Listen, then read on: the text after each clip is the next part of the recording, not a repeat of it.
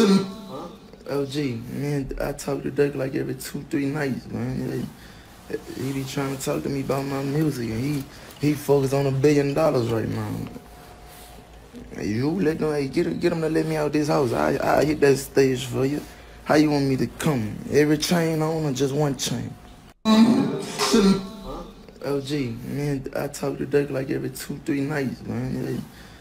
He be trying to talk to me about my music, and he focused on $1 billion right now.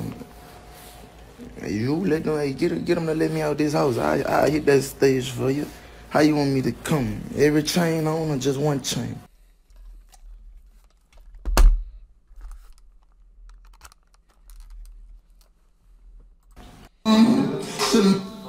OG, man, I talk to Durk like every 2-3 nights, man. He be trying to talk to me about my music, and he focused on $1 billion right now. You let them, hey, get him to let me out this house. I hit that stage for you. How you want me to come? Every chain on or just one chain? What's good, YouTube? Welcome back to MANIACITV, man. Today, we got NBA Youngboy. Now, yesterday, I believe it was yesterday, I listened to the $1 Million Worth of Game episode. I listen every week. There was a question that came up, and somebody asked Gilly and Wallow if you could pick 2 artists to headline Gilly Fest, who would they be? Gilly said Lil Durk and NBA Youngboy. Just to prove to people that it ain't as deep as it is. Pause, that sounds crazy. But when he said that, you know, the video started circulating and everything. Everybody saying, you know, it's deeper than that.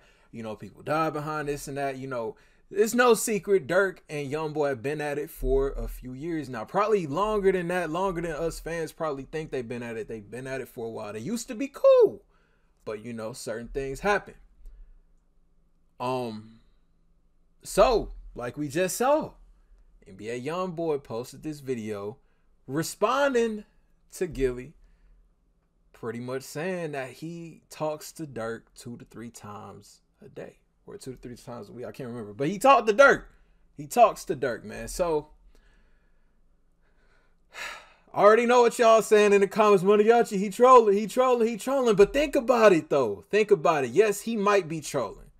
Youngboy has been on house arrest for a couple of years now. It seemed like it's been forever. He's been on house arrest. He's trying to get off of house arrest, man. It's like, you know, Youngboy, I know he's been going through it mentally. I can't even imagine what he's going through, because you being cooped up.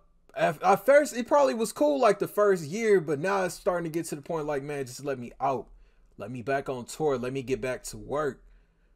So yes, he could be trolling, but also look at it in the perspective of, a lot of times this beef has been pushed by the blogs. It's been pushed by the blogs. Things kind of been simmered low key in recent, I say at least the last couple of months.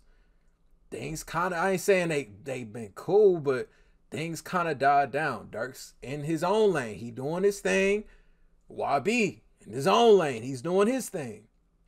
So first, let's address if he is trolling. YB really trying to get out the house, man. At that, he's at the point, man, where he's saying, I ain't got beef with nobody. Just let me out the house. I just want to get back to work. And him and Durk could probably still not rock with each other. They probably really don't rock with each other. YB probably is just saying this. But then again, I want y'all to like just open your minds to something else. I get it. You know, we tragically lost King Von behind this beef. You know. But in reality, that had nothing to do.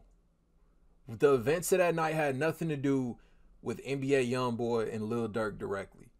Nothing to do with that. Like, obviously, they're extensions of it, just based on association. But in reality, it had nothing to do with either of them. It's the people that they around. But I want y'all to open y'all minds to this. You know, you being locked inside a house all day. We don't know, as fans, we don't know what goes on behind the scenes. We don't know. Like I said, I want y'all to open your mind. I already know y'all saying Maniaci, he trolling. He ain't real, he capping. This not real, he capping. Don't believe this. But I want y'all to just think about how dope this would be if this is legit. If Gilly and Wallow could really set this up, because listen, you got to look at the bigger picture of things, man.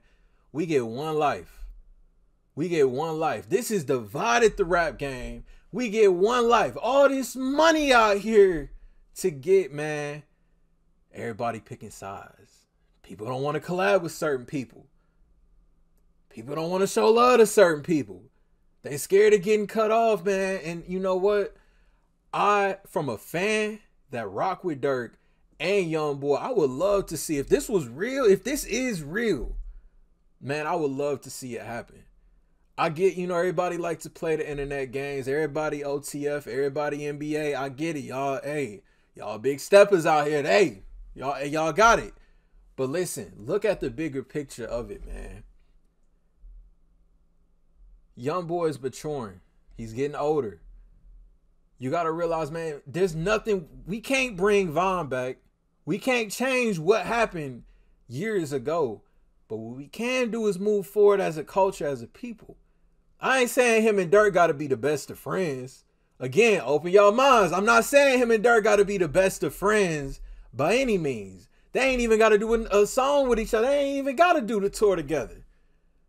But if they can just realize this, man, like, okay, I might not rock with him like that, but we gonna keep it where it's at. I would love to see that. Now, if we did, one day, I mean, think about it. You never say never in this lifetime, man. We seen Jeezy and Gucci, man. I never thought I would see those two back on the same page. We could see Durk and YB one day.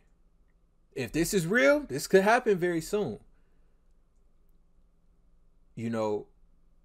I trust YB's judgment. I feel like he's growing a lot. It's not just an artist, but as a man. Maybe I'm reading too much into it. Maybe this is a troll just to get off of house arrest. Who knows? But I want y'all to keep an open mind at how major this could be for the rap industry. You look at all these other genres, man, everybody getting money together. We the only genre, the only people that's beefing with each other. Man, you can't even leave a comment under a YouTube video without niggas threatening to kill you. It's crazy. It's crazy out here. I really want y'all to just realize how major this would be. Regardless if you feel it's real or not, you got to acknowledge this, man. Whether you rock with YB over Durk or Durk over YB, you got to acknowledge that they are both incredible artists, man. I understand. I see people being biased, but you got to understand, man. I rock with both of their music. Y'all know this. I don't pick no sides on the channel. I don't pick no sides on the channel. I know everybody got to pick sides. I don't pick no sides. I'm sorry. I rock with you. I rock with you. That's just what it is, man. But this would be major right here. This would be major right here. Now, Durk has not yet responded to this. So, if Durk came back, what if he came back and said, yeah, I talk with bro all the time? What if he dropped a video of him on FaceTime with bro? Then what y'all gonna do? What y'all gonna do then? I want y'all to really realize how major this is for real, man. I ain't got no script for this video. I'm just talking shit. But this would be major though. So y'all let me know. Comment down below. Do you think YB trolling to get off of house arrest, to get back on tour, to show, hey, I moved on from this situation. I just want to get back to work. I ain't trying to be best friends with the nigga, but I'm trying to get back to work. Or do you think this is real? Do you feel like they actually probably squashed this beef?